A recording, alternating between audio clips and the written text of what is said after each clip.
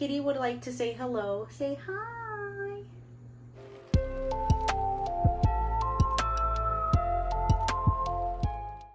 Hello friends, welcome to Makeup, History, and Conspiracy. My name is Nena, and on this channel we discuss all things history, conspiracies, urban legends while I do my makeup. You're gonna need to buckle up for this week's video because we're gonna be talking about the chemtrail conspiracy theory. While I was doing the research for this video, I found some things that I thought were very interesting. Grab your cafecito for the day. If you're gonna do your makeup with me, grab your makeup. I'm actually gonna be using the Meredith Duxbury X Morphe palette today. I also might dabble into a few of the green shades in this palette. I love conspiracies, and while I don't believe in all conspiracies, I love to just go on Reddit and find like random conspiracies. I don't know if it's just like having something to like read and deep dive into that is really fascinating. But I personally think I really like conspiracies because I just like hearing people's opinions on certain things. Do your own research or don't, whatever your preference is. For me, it's very much just a case-by-case basis. I personally will form my own opinion on certain things, and people can agree, people can disagree. That I think the main goal is to be able to have an open, honest conversation with people. With that being said, let's get into what chemtrails are. I was literally about to say in the mid-1900s. In the mid-1990s, the United States Air Force actually published an article on weather modification. Due to the rise of popularity of the internet and internet forums, people took this article and went crazy. And chemtrails that planes were leaving behind, they began to speculate that the United States was essentially trying to use these chemical trails as a form of poisoning people. So that's where the chemtrail conspiracy started, was on the internet, like a lot of our favorite crazy ass conspiracies. Popular theories as to what this quote unquote poison that was being spread through chemtrails were mind control, sterilization. People started to speculate that we're modifying the weather, which put a pin on that weather modification because initially that's what started this whole chemtrail conspiracy. The conspiracy essentially regained popularity in the early 2000s because a popular late night radio host by the name of Art Bell started talking about the conspiracy. People were actually super pissed about this. They began to send letters and they were calling federal officials, like complaining. They didn't think it was a conspiracy. They thought it was real, like if this was truth. The United States had to release a statement saying this is not like a chemical thing going out. This is a normal thing that happens with aircrafts. Basically said that they did research on this and that no, that these chemtrails are not poisonous for people. They're actually considered contrails. What these streaks you see in the sky or planes leaving behind as they're, you know, flying by, it's actually water vapor. And the reason why it stays for such a long time, because of the altitude, that's why it kind of lingers for so long. So remember how this whole conspiracy started.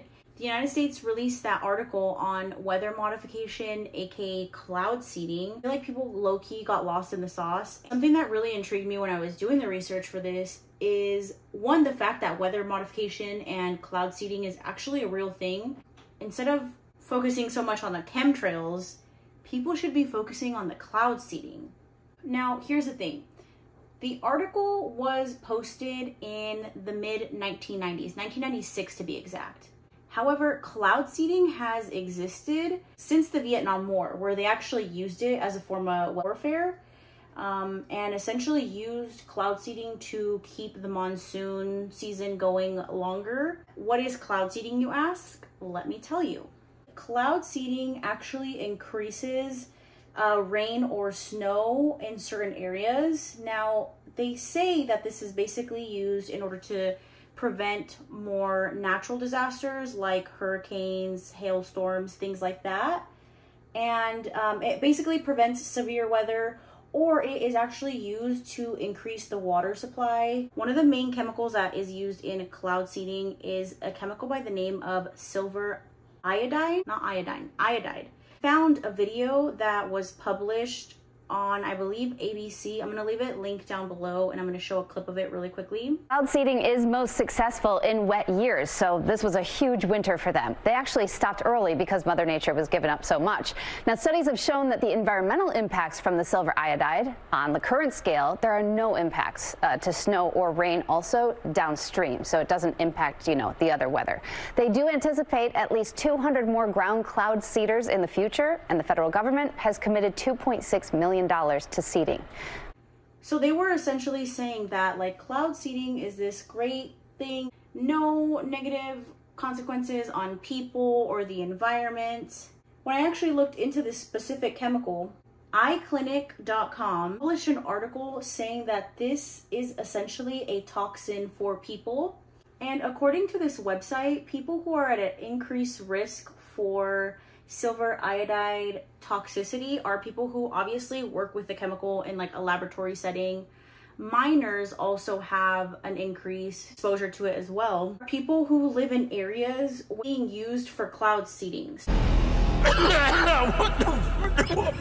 If you're curious like me, I wanted to see what some of the symptoms were for silver iodide toxicity. And let me just list a few just to show you how toxic this chemical can be for people. Some of the symptoms include skin irritation, gastrointestinal irritation, respiratory problems, vomiting, diarrhea, kidney damage, brain damage, and there were still a few others that I didn't really look at because I was like, okay, that's more than enough for me to know that this chemical is no good for people.